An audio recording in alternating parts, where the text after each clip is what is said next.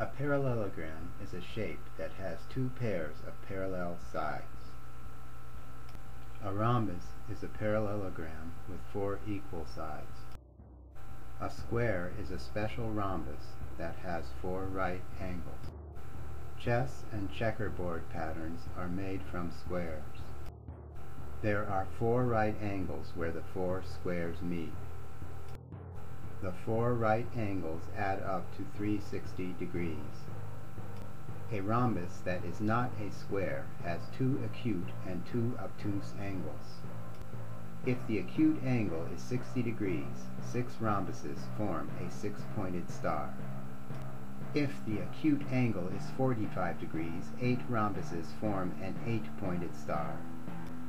Rhombuses with acute angles of 45 degrees are used to form intricate patterns in star quilts made by the Sioux Indians.